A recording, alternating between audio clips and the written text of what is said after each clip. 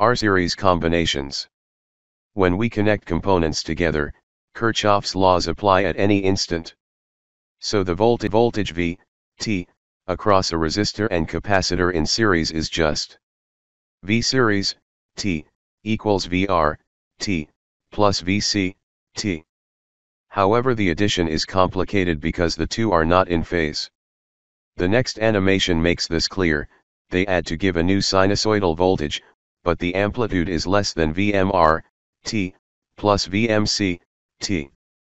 Similarly, the AC voltages, amplitude times square root 2, do not add up.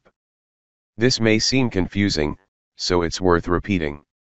V series equals VR plus VC, but V series VR and VC. This should be clear on the animation and the still graphic below. Check that the voltages V, T, do add up, and then look at the magnitudes. The amplitudes and the RMS voltages V do not add up in a simple arithmetical way. Here's where phasor diagrams are going to save us a lot of work. Play the animation again and look at the projections on the vertical axis. Because we have sinusoidal variation in time, the vertical component, magnitude times the sine of the angle it makes with the x-axis, gives us V, T. But the y components of different vectors, and therefore phasors, add up simply. If R total equals R1 plus R2, then R total equals R1 plus R2. So V, T, the sum of the y projections of the component phasors, is just the y projection of the sum of the component phasors. So we can represent the three sinusoidal voltages by their phasors. While you're looking at it, check the phases.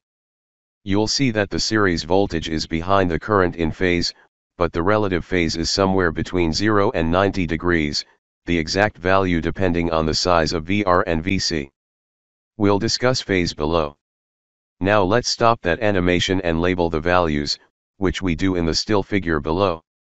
All of the variables, I, VR, VC, V series, have the same frequency f and the same angular frequency omega, so their phasors rotate together, with the same relative phases. So we can freeze it in time at any instant to do the analysis. The convention I use is that the x-axis is the reference direction, and the reference is whatever is common in the circuit. In this series circuit, the current is common. In a parallel circuit, the voltage is common, so I would make the voltage the horizontal axis. Be careful to distinguish V and V in this figure. Readers will note that I'm taking a shortcut in these diagrams. The size of the arrows on the phasor diagrams are drawn the same as the amplitudes on the V, T, graphs. However, I am just calling them VR, VC etc., rather than VMR, VMR etc. The reason is that the peak values, VMR etc., are rarely used in talking about AC. We use the RMS values, which are peak values times 0.71.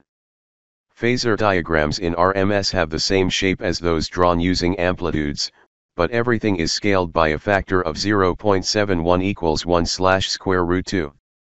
The phasor diagram at right shows us a simple way to calculate the series voltage. The components are in series, so the current is the same in both. The voltage phasors, brown for resistor, blue for capacitor in the convention we've been using, add according to vector or phasor addition, to give the series voltage, the red arrow. By now you don't need to look at V, T, you can go straight from the circuit diagram to the phasor diagram, like this. From Pythagoras theorem. V2MRC equals V2MR plus V2MC. If we divide this equation by 2, and remembering that the RMS value V equals Vm/square root 2, we also get. Now this looks like Ohm's law again. V is proportional to I. Their ratio is the series impedance, series, and so for the series circuit. Note the frequency dependence of the series impedance ZRC. At low frequencies, the impedance is very large, because the capacitive reactance 1/ωc is large, the capacitor is open circuit for DC. At high frequencies, the capacitive reactance goes to 0, the capacitor doesn't have time to charge up, so the series impedance goes to R. At the angular frequency omega equals omega O equals 1/Rc, the capacitive reactance 1/omega C equals the resistance R. We shall show this characteristic frequency on all graphs on this page. Remember how, for two resistors in series, you could just add the resistances, R series equals R1 plus R2 to get the resistance of the series combination. That simple result comes about because the two voltages are both in phase with the current, so their phasors are parallel. Because the phasors for reactances are 90 degrees out of phase with the current, the series impedance of a resistor R and a reactance X are given by Pythagoras law. Series 2 equals R2 plus X2. Ohm's law in AC. We can rearrange the equations above to obtain the current flowing in this circuit. Alternatively, we can simply use the Ohm's law analogy and say that I equals V source/ZRC. Either way we get. Where current goes to 0 at DC, capacitor is open circuit, and to V/R at high frequencies, no time to charge the capacitor. So far we have concentrated on the magnitude of the voltage and current. We now derive expressions for their relative phase, so let's look at the phasor diagram again. From simple trigonometry, the angle by which the current leads the voltage is tan 1, Vc/VR, equals tan 1, Ixc/IR, equals tan 1, 1/omega RC, equals tan 1, 1/2 pi FRC. However, we shall refer to the angle phi by which the voltage leads the current. The voltage is behind the current because the capacitor takes time to charge up, so phi is negative, i.e. phi equals tan 1, 1/omega RC, equals tan 1, 1/2 pi FRC.